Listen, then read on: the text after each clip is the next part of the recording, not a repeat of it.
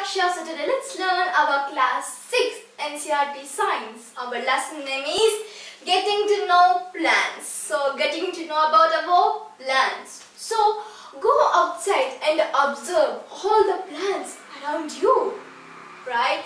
So you might have seen some plants which are really smaller than you. Some plants may be equal to your size, your height, and some plants may be really taller than you, right? Different plants, the leaves which are there differ from different plants. So the leaves of every plant is different. And you have the flowers, so the flowers also different. Some of the flowers may be in pink in color, and some of the flowers may be white in color. You can see the white in color, and some flowers may be red in color, etc. and etc. Now in this lesson, let's learn about some plants and some flowers. So let's get started, my dear friends. I'm Lakshya. So first of all, let's learn about herbs, shrubs and trees. So first of all, what are herbs?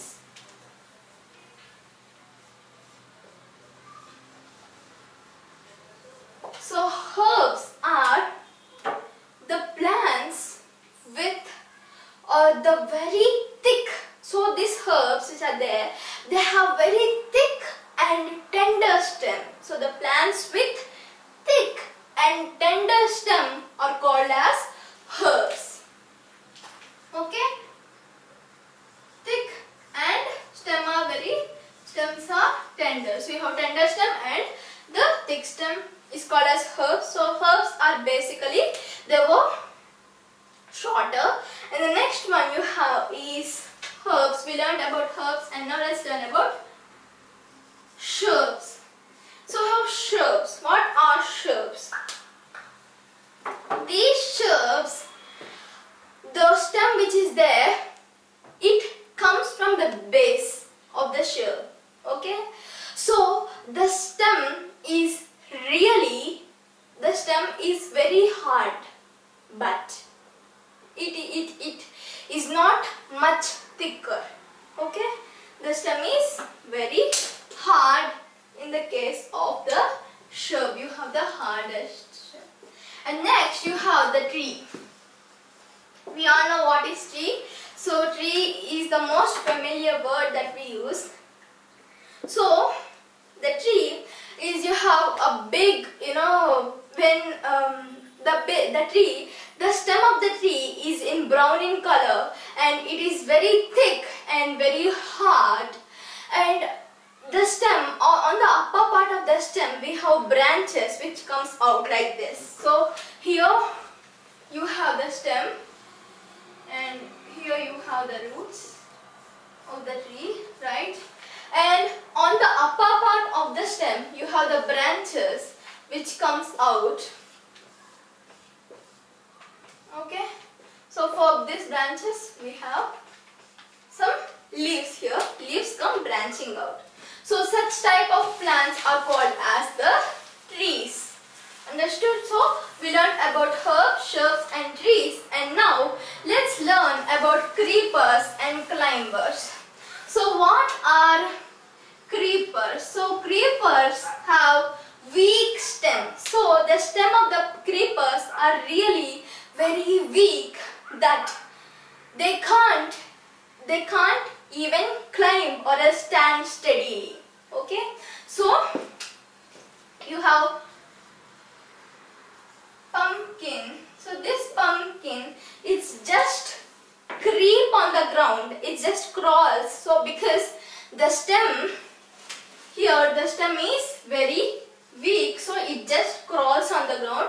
It just creeps on the ground. Such plants are called as creepers. And now let's learn about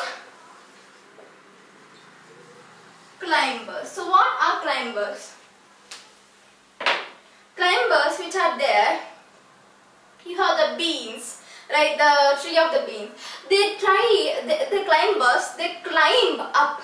They would like to climb, but they take support of another plant, they will stand upright in position, but they need support to go up. Okay, the climbers need support to go up. So this climber which is there, it catches some trees which are beside them, or else it tries to catch some wires, etc., where you often see.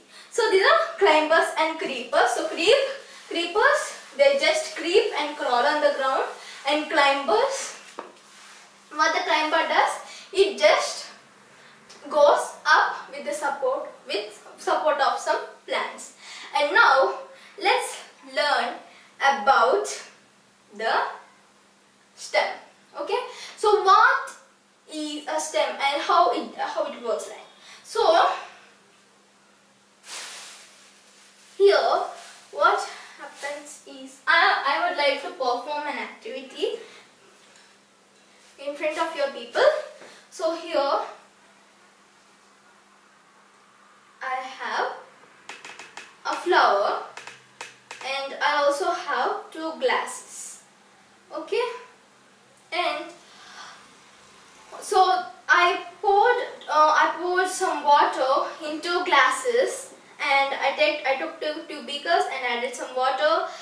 So I taken a white colored flower right at here, and what I did is I tried to cut the stem of the flower like this. So I cut these both flowers into two pieces, two halves as well as. And now I kept one part of the stem in one glass and the other part in another glass. And here for one glass I am adding a blue ink in it. So it's enough when we add 2 drops of blue ink right here. Now on the other end, I would like to add 2 drops of the red ink. Yeah. So what happens here is I added the both inks of the blue and the red.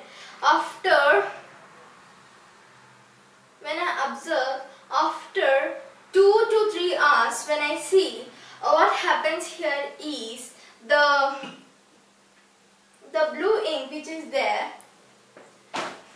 the blue ink, let me here. So I have a flower like this. So what I did, I kept these flowers in a beaker. So after an hour, what happens here is, half of the flower you will have the red in color. So you have the red color, half of the flower you may find the red color. So, and half of the flower, this color here I took a white flower. So half of the flower, the color of the flower turns into red, and here at this end half of the flower turns into black in color. Why does this happen? Because through this activity you can easily understand that the stems which are there, they carry the water to the flowers of the plant, or else to the leaves of the plants. Understood? So I would also like to perform another activity with you guys. So let's say I have a beaker here, and what I'll try is I would like to keep a plant here, and this plant has some leaves, and I would like to add some water in this. So this water, I would like to add some blue colored water. Okay, the water is blue in color. So what I do is, after I will keep this beaker aside for few hours, and when I see, you can see the stem, when you observe, you can see at this region of the stem, you can see this stem, the stem at this region becomes blue in color, because the stem which is there, it tries to transport all the water through the other ends of the leaves and the other ends of the flowers. Okay, so through this activity we get to know about that the stem which is there, the stem carries the water and the minerals which were absorbed by the roots to all other parts which are presented in the plant. Let me make it clear for you guys. So here I have some roots and here we have a plant. This plant has some leaves in it. Okay. And now what it does is inside in the soil you can find some minerals which are presented here. So these minerals so you have carbohydrates and proteins as well which are presented inside the soil. You have good bacteria inside the soil that will present in the soil. So what we does is the roots which are there, they try to absorb the minerals, they try to absorb all the proteins and water which are presented inside the soil. So the roots absorb. What does the roots do? It absorbs and it reaches to the stems. So this stem which is there, it tries to, this stem which is there, it tries to transport. Okay, it tries to transport the water and the mineral particles to all the leaves, as well as to the flowers. So first of all, it tries to transport all the mineral particles to the leaves, because leaves are the food factories of the plants. So inside these stems we have tubes. You have tubes inside this stem. So these tubes are called as xylem and phloem. So you have xylem and phloem. Xylem, we have two tubes which are called as xylem and phloem. So this stem which is there, this transportation helps in two cases. So first one is to transport minerals, as well as the second case you have is to transport the food prepared by leaves to all other plants. So this xylem and phloem helps to pass the minerals and the food to all other parts of the plants which are presented inside it. So that's the function of the stem, is to just transport the minerals and the food particles, minerals and the food which were prepared by the leaves. Okay, so minerals absorbs the roots. And now let's go to the next one. We learned about the stem, and the next one you have is about the leaf. So when we come into the leaf, you have the leaf. I have a leaf here. So this leaf has some veins in it. What are veins actually? Actually, you can easily see, if your teacher asks to do Amma Sahasra or somebody, you make a leaf diagram, and what you does is you will do like this and you will somehow make a leaf. Let me make this one. Yeah. You will try to do, and you will try to make like this, and you will do like this, and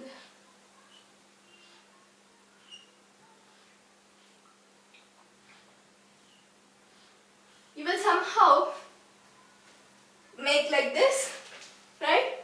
Leaf, but when you make this diagram here at this place, this is the diagram of the leaf. But what are the lines which are presented inside the leaves? Yeah. So those lines. So here you can see the smaller lines, as well as here. You can see the very small lines at this region, right? You can see like this very clearly, right? You can see these lines. So these smaller lines are called as veins. These are called as veins. And you have the middle one, which is really, which is really tall. You can see the middle line here. So this middle line is called as midrib.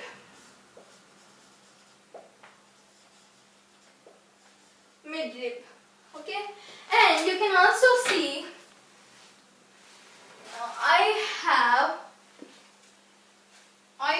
a plant here. Okay, I have a leaf here.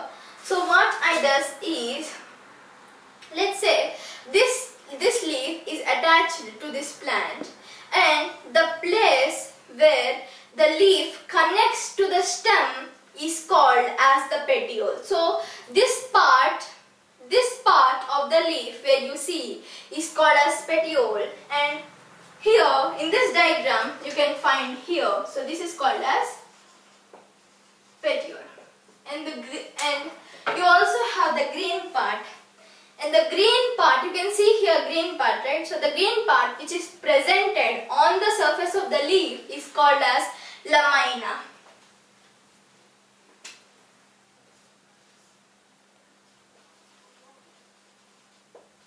The lamina. And next, you also have, you can see some pattern like this. So here when you observe this leaf, not only this leaf, when you observe this leaf, or else when you try to observe this leaf, what you see is this pattern of the leaf is completely different from this pattern, because the sizes are also different in both. But each leaf makes its own, so the design which is made by leaf is called as leaf venation. Okay, so the design which is made by leaf, so the design which is made by leaf is called as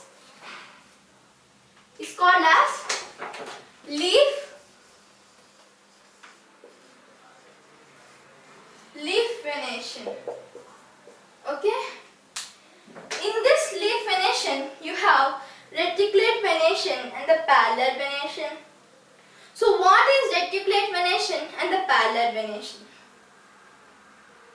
As you can see here very clearly, these both are veins, we know, but here you can see these veins. So these web-like structures, or as these net-like structures, are called as, this pattern. You can see the web-like structures, or as the net-like structures in between the leaf. So the web-like structure pattern is called as reticulate venation.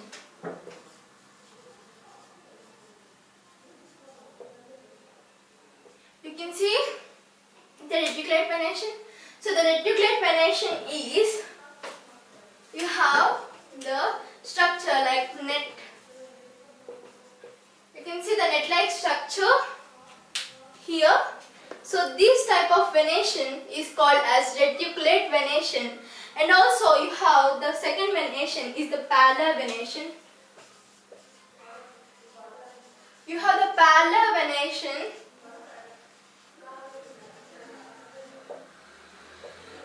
So what happens here is I have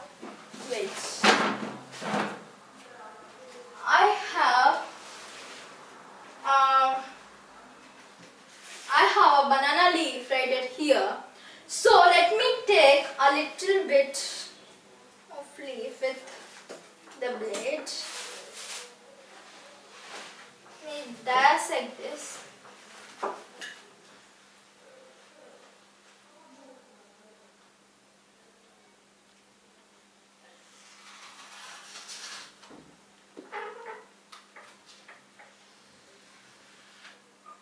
So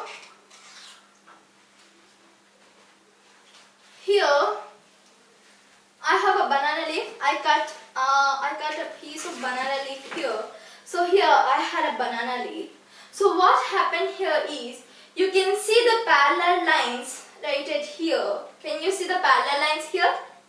Right? The lines which are parallel like this. You have the straight lines. Or else when you look into the leaf, first of all, when you look here, you can see the lines which grows parallel like this. The lines are going like this. Right? You can see the parallel lines here and here. The lines go straight. It doesn't have a pattern like this, but it has only a parallel lines. So this process, which goes a venation, like parallel venation, it is called as parallel venation. It just goes in a straight lines, are called as parallel venation. So the leaves have the reticulate venation, and you also have the parallel venation. You can mostly see the parallel venation in the banana leaf. Okay. And now we learned about the leaf venation. The design made by leaf is called as venation. We learned about reticulate. Reticulate means a web-like structure, so less than net-like structure is called as reticulate like this. And you have the parallel venation. This is the parallel venation one. And now let's learn about the transpiration process. So what I need to this activity is, I have taken one cover and a small section of plant. Okay, just I took a stem of plant, a little bit, a branch. I took a branch of plant, and what I did is I tied a polythene bag on it, and I kept few hours aside. Here you can see some water droplets which are lying on the cover, right? Can you see some water droplets which are lying on the cover? Yeah? So you can see some water droplets which are on the cover. So these water droplets, or else how does this water droplets came into the cover? When I put the cover, there is no water droplet, but how it came? Yeah. So the process called transpiration, right? So what is the process of transpiration, my dear friends? The leaves which are there, these leaves, they try to release some water like vapor. So what they does is, these leaves which are there, they release some water into the air through the process called transpiration. Understood? While they were making